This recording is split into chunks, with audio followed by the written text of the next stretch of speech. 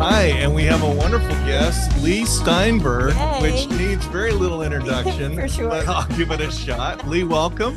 Hi, Leigh. Yeah. If you've watched the movie Jerry Maguire, there is a real guy behind the story. And that is Leigh Steinberg. And he's here right now. And Leigh personifies success. When Tanya, you brought up Leigh's name, Leigh, what I thought was, what trauma has he been through? Why is he coming on our podcast? Then I got your book. The title is The Agent. And then I started getting the vision. And so this is going to be a wonderful, epic interview. Yes. And Leigh, I just want to kick things off with, tell us, we always kind of follow a timeline, you know, and it's just, where were you born and what was your childhood look like? And tell us about, you know, where Leigh Steinberg came from. So I was born in Hollywood, grew up in Los Angeles, and I had a father who was into education and later was a teacher, principal, but he had two core values. One was treasure relationships, especially family. And the second was to make a meaningful difference in the world and help people who couldn't help themselves. So we were fundamentally hardwired at an early age to believe that we had a responsibility.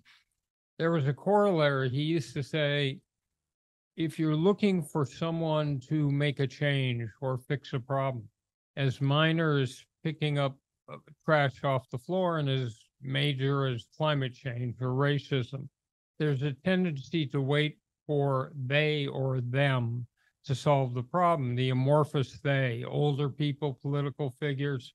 And he would say, you could wait forever. The they is you, son. You are the they. So it imbued us with a sense of responsibility. My grandfather ran Hillcrest Country Club, which was the hangout for the entertainment community. And he had lunch every day at a comedian's table, which was Groucho Marx, George Burns, Jack Benny. Your younger listeners may not remember these people, but they were all comedic greats. Danny Kaye and George Burns and my grandpa took me to my first baseball game. Oh, that's cool. And so I had that influence. I have a picture on Marilyn Monroe's lap. I have a Elvis Presley autographed guitar from those. But again, I had a father who went the other direction, away from entertainment to trying to help people. And he was head of the Human Relations Commission of Southern California, which had all the different ethnic groups, and the whole goal was keeping racial peace. So I was brought up by UCLA parents, went to UCLA my freshman year when Lou Alcindor was the center on the team. And but it was the late 60s and Berkeley was beckoning. It was the vortex of every trend going on with young people in the country. It was long hair and tie-dye and free love and rock and roll. And so I had to be at Berkeley. I had to be at Berkeley. It's like the sex, drugs, and rock and roll. All right. Well, I don't know if I can picture Leigh with long hair and like bell bottoms and tie-dyes. My youngest son starts at UCLA this week, so I'll leave that Berkeley transition out. I'm ecumenical. I'm a big UCLA fan and a big Cal Berkeley fan. Well, Berkeley's like kind of a cousin, you know, so we're all in the same family. Actually, just to clarify, UCLA is the younger institution in the mix. Berkeley's been here since 1866, but we digress. Yeah. So I'm at Berkeley and I end up student body president, and we're demonstrating against the war in Vietnam. The governor is Ronald Reagan. And so every time we demonstrate, he cracks down. And I learned everything I needed to learn about the art of negotiating from interacting with Governor Reagan. And later on, he gave me a humanitarian award when he was president. And we laughed about those days, but they weren't that funny when you were living in tear gas and the rest. So I was a dorm counselor in an undergraduate dorm, working my way through law school. And they moved the freshman football team into the dorm. And one of the students was the quarterback, Steve Bartkowski. So when I got out of law school in 73, 74, the only thing I knew about law was there'd been a show called Perry Mason and another show called The Defenders. And so I thought I'd be a courtroom lawyer, a DA, or a defense attorney. But before I ever got there, Bartkowski in 1975 became the very first pick in the first round of the NFL draft. And he asked me to represent him. There I was, brimming with legal experience, never having practiced before. And I had the first pick overall in the draft as a client. And there was an alternative football league at that time called the World Football League. So we had some leverage. And we ended up getting the largest rookie contract in NFL history. And we flew into Atlanta the night before the signing, and there were Klieg lights flashing in the sky like for a movie premiere. A huge crowd was pressed up against the police line, and the first thing we heard was, "We interrupt the Johnny Carson show to bring you a special news bulletin. Steve Bartkowski and his attorney, Leigh Steinberg, have just arrived at the Atlanta airport. We switch you live." And Wow. I looked at him the way, well, the Dorothy looked at Toto when they got to Munchkin Land and said, "I know we're not in California." And I saw the tremendous idol worship and veneration that athletes were held in the communities across the country. And I thought, well, if I would have these athletes go back to the high school community and retrace their roots and set up a scholarship fund or work for a church or Boys and Girls Club, they could put down roots and enhance the quality of life. And then at the collegiate level, my clients like Troy Aikman endowed full scholarship at UCLA and then gave him another $1 million. So it's a way of putting roots down with the alums and having a series of mentors. And then at the pro level, we challenge each athlete to look inside themselves and think about some problem they'd like to address and set up a charitable foundation with the leading business figures, political figures, and community leaders. And so Warwick Dunn, a former running back, just put the 200th single mother and her family into the first home they'll ever own by making a down payment and moving them in. Or Patrick Mahomes has 15 in the Mahomies, where he helps youth charities, buys kids school lunches, helps with hospitals. But it's athletes making a difference in the world. And I saw that they could be role models and trigger imitative behavior. So I had the heavyweight champion Lennox Lewis, the boxer, cut a public service announcement that said, "Real men don't hit women." And that could do more to trigger behavioral change in rebellious adolescents than 1,000 authority figures ever could. So, or Oscar De Loy and Steve Young, Prejudice is Foul Play.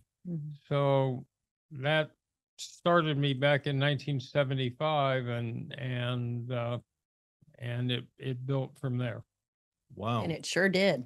It sure did. I'd like to, you said some, by the way, you are being modest. Not only were you the student body president at Berkeley, you won by a 3-1 margin. I mean, it's kind of a landslide. I feel bad for whoever that other person what's was. a student body president of the entire university? But I love the value system of your family. Yeah. To cherish relationships and to have a purposeful life.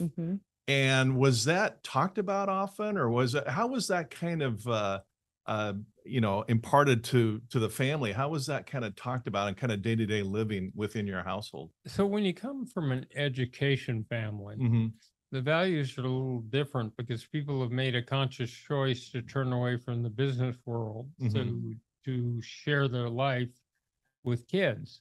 And so money was never really discussed as a metric or measure of success, but making a difference in other people's lives did. And the question was, could you feel the pain? Could you understand that other people have it much worse in a variety of different ways? And it was a sense of proportionality that later saved me, that I didn't have the last name Steinberg in Nazi Germany in the late 30s, but we had a family club called the Muttonhead Club, and we met weekly, and we used Robert's Rules of Order. We had a president, a vice president, a treasurer, a sergeant at arms, and we learned problem solving at a very early point. We were taught how to listen and draw out another human being and cut below the stereotypic surface that you might perceive and peel back the layers of the onion, and so that we would understand someone's deepest anxieties and fears and their greatest hopes and dreams. If you can put yourself in the other person's heart and mind and see the world the way they see it, it's possible to navigate your way through life easily and create win-win scenarios where parties both walk away happy. So we learn from an early age how to problem solve, how to have disputes and settle them, that you could talk about someone's behavior and how it impacted you, but not them as a person. And you couldn't say never and always when describing someone else's behavior, and never to go to bed with a dispute or anger and wake up the next morning like everything's fine. Those are, I love those value Yeah, systems. me too. We just got to talk more about that Yeah. stuff. Churches are kind of in general on the decline. That's where a lot of people pick up on those kind of messages. Yeah. But I think we need to do everything we can to just keep those kind Absolutely. of conversations going. But what's You're interesting blessed. about you, Leigh, is that a lot of the folks that come in here and appear on our show are, mega successes, in terms of being, we have a rock star coming in next week. We have Oprah guests. We've had a whole parade of really dynamic guests. But what's distinctive about you is a lot of these folks come in and went through hell in their childhood, absolute, Abuse. horrific abuse. And then they rose above it. But you're born into, it sounds like a family with a lot of love, a lot of curiosity, a lot of Respect. positive respect, just these wonderful value systems. And where we're going to, go at some point, is kind of interesting because it's kind of the flip of what we often hear. Right. Does that make sense? Yeah, absolutely. But Yeah. I mean, I think your story too, and we'll get to that, but it just shows you that anybody can have, we all grow up in different childhoods, and you never know where you come from, what can, come in the future. You just never know. Yeah, you're definitely blessed. I always thought that, oh, I have such a great family. We sit at the kitchen table, we talk. And my dad would walk in, he'd see all the girls around the kitchen table. He would like do a U-turn. But listening to you, I'm like, wow, we never sat down and did the things, that you grew up with your family. You're blessed in that aspect for sure. So we learned those skills. So I ended up student body president of my high school, my college, my junior high, it seemed natural, and I led a very charmed life. There really wasn't a field of sports agentry when I started. Teams didn't have a collective bargaining agreement that meant they had to honor representation, so they could just slam the phone down and say, we don't deal with agents.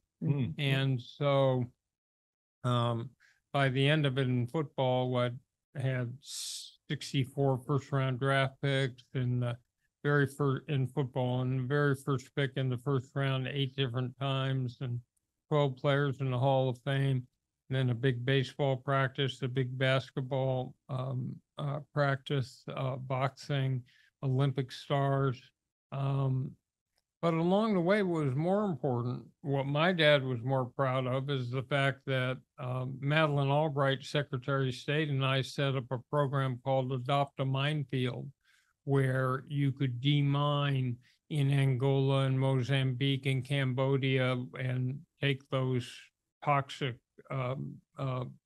landmines out of there in a way where you could restore the land, or funding a program in the 30 biggest cities across the country that taught people how to do intelligence work, spot white supremacists and skinheads, and intervene in crisis situations, and then go into school systems and promote ethnic diversity. So that was how I sort of always measured ourselves. And then the athletes in aggregate have raised almost $1 billion for a myriad of potpourri of different causes. Yeah. So by the way, what did your dad do? What kind of work did he do? He was principal at Fairfax High School in Los Angeles, and LeConte Junior High in Hollywood. And then his doctorate was on the Human Relations Commission. So just so you feel a little better, my parents had 5 degrees between them from UCLA. Wow. They met on the Daily Bruin. My dad was sports editor. My mom was managing editor. So grew up, all I knew about as a young kid was UCLA sports. Okay, I feel better. It's in your DNA. But what I love is it sounds like the atmosphere in your home was keeping our eye out for people, even on the other side of the world, and how can we make it an improvement? Because we don't see a lot of landmines. I'm sure that on the way in here today, nobody drove by a landmine. But having been to Israel, I once pulled up at the Dead Sea, where you park to go to the Dead Sea, and the sign right in front of me was "Don't cross this point. It's a landmine field." Wow. So this is a real reality for people, and your family it seems to me has empathy and concern for people on the other side of the world that are facing problems we don't see. Well, so one of my brothers, John, went in the State Department and became an Africa expert, and he was ambassador to Angola and tried to broker a peace accord with these in the middle of a civil war. And worked very closely with Colin Powell and Madeleine Albright, and has done some amazing work. So it's how we would take those principles was really took us in different directions. Yeah. Well, it sounds like a nice Southern California, wonderful family, wonderful value system, great education, emphasis on education. So you had a nice foundation in life, both with your family, and then when you went to Berkeley, you got an undergrad, and then you went to law school and with a law degree. And so you started life really, with a really solid foundation. Yeah. And let's be clear. Yeah. I didn't have my first drink till college. And we were a very straight generation. There wasn't, we didn't know anything about marijuana till we got to college. We didn't, there was no meth or anything else. Our drugs in college were drugs of exploration. But my point was, I really didn't know much about drinking till I got to college, and then I was 1 beer Steinberg. So, so I had many long years of relative sobriety before it all crashed down. Okay. Now let's talk about what happened that led you to that spot? So it was never anything in my work life. I would go into the office expecting that, notwithstanding our greatest preparation and anticipation, problems would arise that would seem unsolvable. And so I was prepared for that. And that wasn't stressful. It wasn't the fact I was traveling or the work pace or anything. But in my private life, I felt a real sense of responsibility. So the first thing that happened in the 2000s was that my two boys were diagnosed with retinitis pigmentosa, which is an eye disease that leads to blindness that is incurable. And I thought, oh my God, I'm supposed to be the father. There's got to be a way I can figure out a cure. And that was probably grandiose. And then my father, who was a central figure and a real rock in my life, died a long death of esophageal cancer. And that was painful. And again, I thought there has to be something I could do. And then we lost a house in Newport Beach to mold. And we had to move out within a day. And our dream house, we ended up knocking to the ground. And then I started to experience problems in my marriage. So I felt like all this is happening around me, and I can't seem to control it. I can't save my kids, save my father, save my marriage, produce a home we could live in. And I turned to alcohol as a numbing device. And when I eventually split up with my wife, I had never really drank a lot except late at night. But all of a sudden I found out when I moved on my own, which was the only time I'd lived on my own, that it was legal to consume alcohol while it was light outside, which I had never done. I know. And so I could get a pretty good alcohol level going then. So I evolved from one beer Steinberg to to drinking, and there started to be consequences. Yeah. Well, and I in your book, and again, I'm referring to The Agent. I recommend everybody gets it. That I read where when you were very, very close to your dad, it was quite clear from reading the book that you had a really strong bond with your father.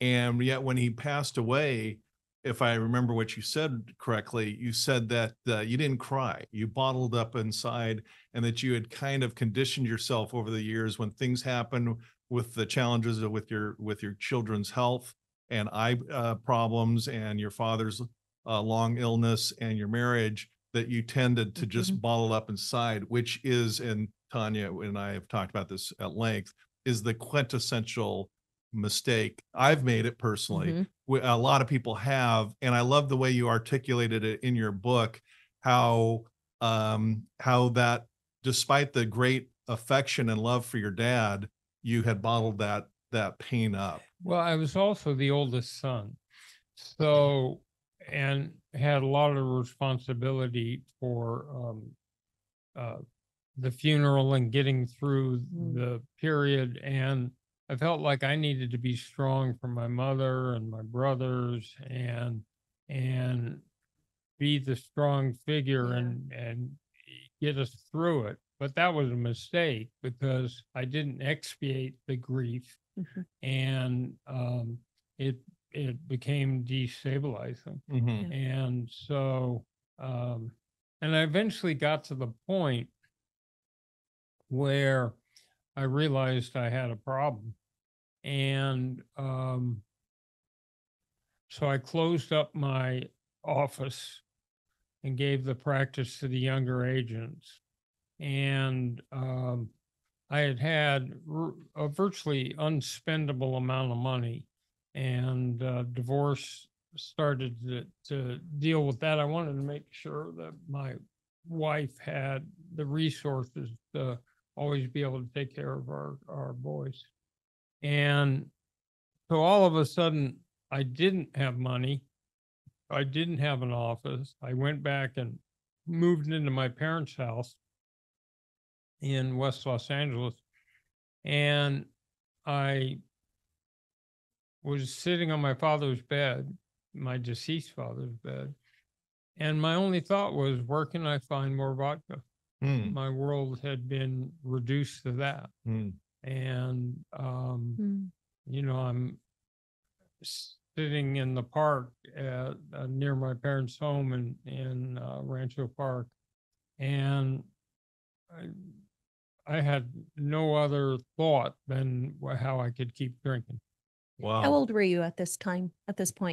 61. 61. And so this was after the Jerry Maguire movie, if my chronology is this right. is 15 years after Jerry Maguire. Yeah, yeah. And by the way, this is somebody asked, where did the name Jerry Maguire come from? Do you know? No, you know, it was Cameron Crowe's, you know, fictitious characterization. Yeah. And, but I spent a year and a half with him, taking him through the world of sports agentry and telling him stories. So I was sitting in my parents' house, and finally I had an epiphany that I'd been brought up with these core values. And again, I wasn't a starving peasant in Darfur. I was failing to either be a consistent, stable parent, and I was non-functional in terms of the ability to keep going with community and charitable programs. So what was I doing? And it just struck me that I wasn't, again, didn't have my last name in Nazi Germany. I wasn't sick in any way. What excuse did I have not to do this? So the first step in all this is to break denial, because as we know, addiction's a problem that tells you don't have a problem. And so denial. So the first thing is to just surrender. So I went to a series of rehabs. One of them was back at Harvard, and it was like, this is some time ago, it was $10,000 a day. So it was, and I went to some great rehabs, and I learned everything about the dysfunctional alcoholic family and the being ahedonic and brain chemistry and the search for dopamine and how my brain had been rewired. I learned it all. I just couldn't stop drinking. Did addiction run in your family? Did addiction run in your family? No. No. Like I said, I don't remember alcohol in our house. It certainly wasn't drugs when I was young. And no, I'm a mutant. You're the first. So exactly. And see, my drug was achievement. All right. In other words, it was for years and years, it was achievement. It was just signing more players, creating more charitable programs, you know, saving sports teams from moving out of their city. It was just writing books, working on movies. It was just achievement. But at a certain point, that I was using alcohol to numb myself. So I had to break denial. And the only thing that worked for me was a unique fellowship with the 12-step program. And I went off to sober living and worked a 12-step program, got a sponsor, and found a home group and worked the 12 steps in order.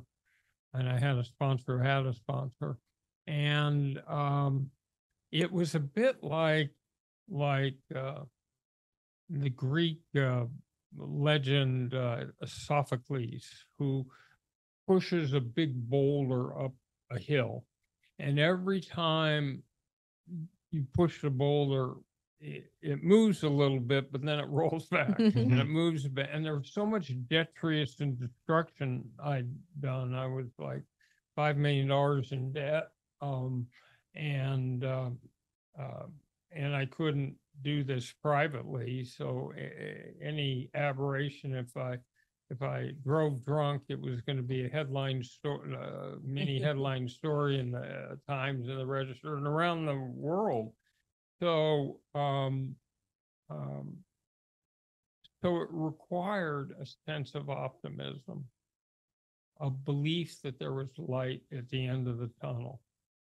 And I'd come from a family where, you know, if there was you went into a barn and there was a pile of pony defecation, there must be a pony in there somewhere. So, so I heard in that unique fellowship messages of hope that life could be better. And even though it seemed dark and foreboding, I just had to keep plugging. And I realized in this time that I had told people so many times that it'd be different this time. This time I understood. This time I had it. And it wasn't purposeful lying. It was just that my brain had changed, and and the cravings were so strong. So this time I did none of that. I just stacked up days of sobriety because I knew that nobody really wanted to hear any of my pledges or promises. What they wanted to see was action. And so it was just a matter of stacking up days and days. And then at the end of that, what was I going to do? My comeback, as it were, is being a stable, loving father and making a difference in the world, but mostly sustaining sobriety. And the business part of it I knew would be challenging because at a certain age, I don't have a divine right to represent athletes. And they would ask me, I knew, can you promise us that you'll stop drinking? Can you promise us you'll never relapse? You're getting a little long in the tooth, you know, you've been out of this profession for a while, you know, you couldn't manage your own money correctly. How can you manage ours? I had to prepare myself for the fact that I was going right back into what I'd done for now it's been 48 years is a similar thing, which is competing for professional athletes, but it's a hyper competitive profession with thousands of people competing for every athlete. And so how could I ever get going again? But I found a group of investors in Houston, Texas, of all places. It happened that I was friends with Earl Campbell, who's an iconic running back in the state of Texas. I took him to the investor meeting, and I found a group that looked at me as a distressed property, and they agreed to a valuation for a new company of $10 million, and started to represent athletes again. And the first breakthrough was 2016, where I represented a first round quarterback. And then the year after that, found a young quarterback from Texas Tech named Patrick Mahomes, who quickly became most valuable player in the league and won a Super Bowl and went right to the top. And another quarterback, Tua Tagovailoa, and we built Steinberg Sports and Entertainment. Yeah. Oh my gosh. Wow. I mean, I guess what's fascinating is that you're one beer Steinberg, and that went on for years. You didn't have alcohol in the home. And for a lot of people, alcohol is this not a problem, and social drinking is not a problem. Mhm. I think the majority of people are kind of in that category. Mhm. You're at UC Berkeley as a student body president, and again, not an issue. I'm really kind of where I'm going is I'm curious about more about the transition, where you went from the one beer guy to, was it a gradual thing, or was it, describe that process of alcohol going from a nothing issue to really kind of taking you Mhm. in a wrong way. So as these problems were building, what I would do is drink late at night by myself, Mm, and usually vodka. And so that limited, I wasn't going to leave the house to go buy more alcohol, in a gated community with an alarm and a big front that, I was married with kids. So it, I'm not saying that was a great pattern, but that was that. But when I went off and lived in my first apartment by myself, the whole structure of life changed. Mhm. And I found out again, and I started drinking during the day, not every day. mhm.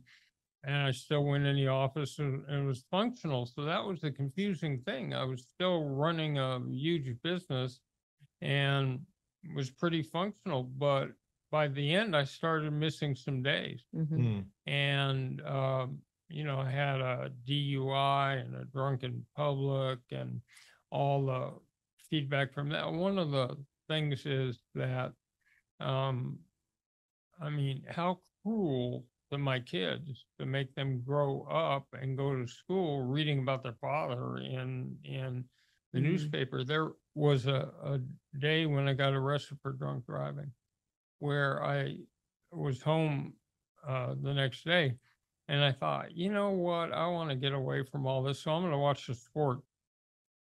So I turned on Channel 2 in Los Angeles, and they're talking about uh, the Dodgers, and then all of a sudden I see my face. Oh, geez. And then, so I thought, well, all right, let's turn the channel to Channel 4.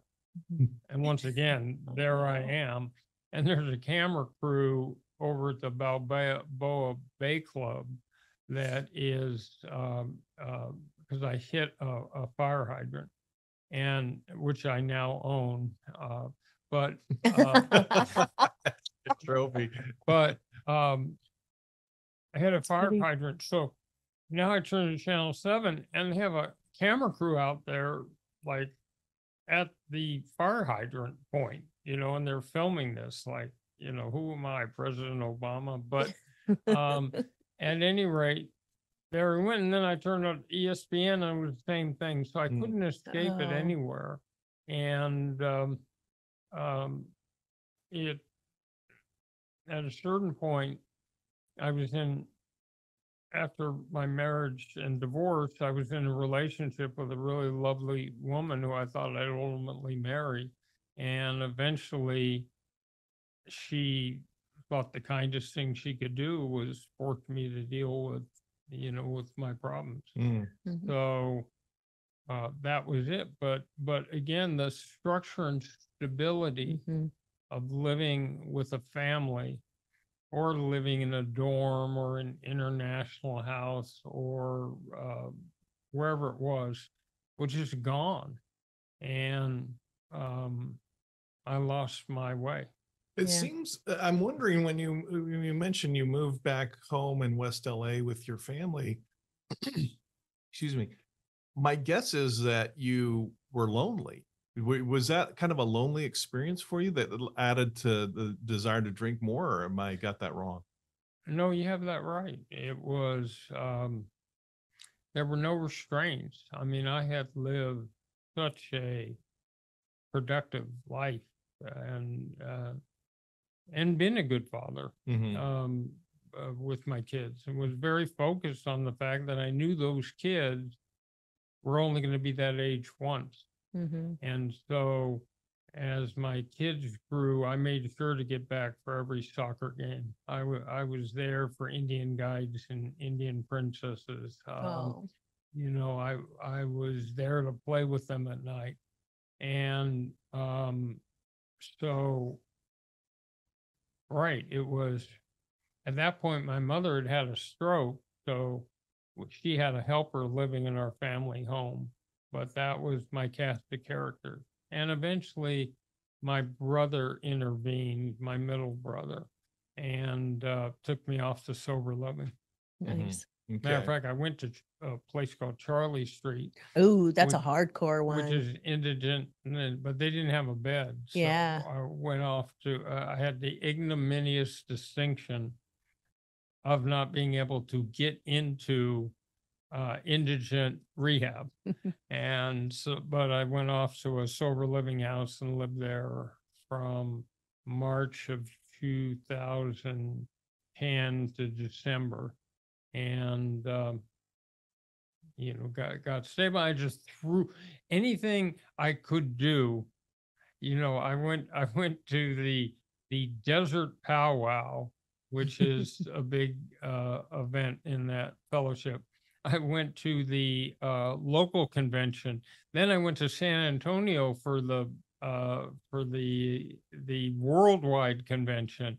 I read every book. I anything anybody and I listened at meetings to the wisdom people had to share, like I was back at college. Mhm. And I just realized, you know, I'd always been the expert. I was the one they went to for advice. I was the one that gave people life advice. And now I was in a situation where I absolutely no understanding of what had happened to me. Yeah. Yeah. And what I could do. So I better listen. Yeah, exactly. And you were mentioning structure, and structure is so critical, especially with people, battling with any kind of addiction and newly in recovery or sober living. Structure is critical. Obviously, I've attempted a suicide. I've written a book about it. I attempted two. And I noticed every single time I fell off my routine, I'd relapse like into like depression, or maybe I'd pick up that glass of wine again. But I knew every single time, like if I didn't wake up at the same time, if I didn't make my bed the first thing, right? It's like that's in your book. Yeah. We had a guest on because I was really curious about that, where it's like, if you can make your bed the first thing in the morning, it's like your major, major, accomplishment. And Fasto was here, one of our guests who's been in recovery, I think for 8 years, Yeah. 6 or 8 years. And he said that the day that I don't make my bed, it gives me permission to slack in every other area of my life. Mm. So that structure and making that bed first thing in the morning is critical for people in recovery. So I heard a message like this, that if you're hungry, eat. If you're lonely, call a friend. If you're angry, calm down. Mhm. If you're tired, go to sleep. Halt. None of those have to be connected with drinking. And one of the things I saw in the meetings and the fellowships that I went to was people that were dealing with problems so severe where they were losing a kid to drugs, or they had cancer, or they had these horrific problems, but they weren't drinking over. Mhm. So you're able to see that. And then I heard that if you would ever start drinking again, there'd be a pilot light internally that would take you right back to your worst moments. You Mhm. wouldn't start gradually all over again. Mhm. So I heard some great messages. I had some great teachers. I certainly didn't get this far in recovery by myself. I had loads of help from friends and different people reaching out that helped me economically and helped me in a variety of ways. And I saw for the first time how easy it would be to become homeless, how how tender that bond is between being a high functioning person in society and it all tipping over. Yeah, I want people to kind of understand what's going on here. Here you are, Leigh Steinberg, born into sounds like a really wonderful family, wonderful values, UCLA, then you transfer over to Berkeley, law degree, and then you're the student body president. I mean, this is just personifying success. Then you become a sports agent. And, you're doing this deal and that deal. The whole world, starts to know who you are, and you're coming up all the time. And then you're accustomed to a life with limousines and private jets and the rich and famous. And I read somewhere that you had Robin Leach, Lifestyles of the Rich and Famous, cover your wedding or something like that. Right. Is that right? I mean, this is like mega success where alcohol was never a problem. And then, there's these issues with losing your dad, the marriage is rocky, your kids have these health problems, and it morphs into this alcoholism really that takes you down to a point where there's no more limos, there's no more private jets, and you're scratching for change out of the ashtray right to buy a hot dog. I mean, I'm underneath making that up, but let's be clear. That part of it I was never dependent on. In other words, yes, I took private jets. Yes, I had limousines. Yes, we lived in Newport Coast in a house where you could see from Laguna Beach to downtown and all that. But I wasn't dependent on those things, because I had grown up where there were 5 of us in a little house with 1 bathroom. And my dad was a teacher. And when our jeans wore out, we put patches on them and we put taps on the bottom of our shoes so they wouldn't wear out. And, we collected grease and bottles and all that stuff. I always felt fine about that, but I was never dependent on that, nor I'd also been taught not to get dependent on newspaper clippings and external adulation, that this was our real life, the 3 of us sitting here. And that's real life, and all that public profile is ephemeral. It could go away. Even if you put your name on a building, you're not giving yourself eternity. Right. So that part I was always balanced on. Nice. And not dependent on. So not having money was the least of it. It was losing relationships. That's beautiful. Yeah, that's a beautiful point. The connections. Yeah, I think what I'd like to do is maybe end this episode, because I think we have a sense of the dive, and then in the next episode come back and talk about getting your feet back on the ground, because it sounds like you went through a lot of different options, from Harvard to Hoag Hospital, all over the place with recovery projects or programs. And there's, I'm sure, some really wonderful lessons there in terms of deciphering what worked, what didn't work.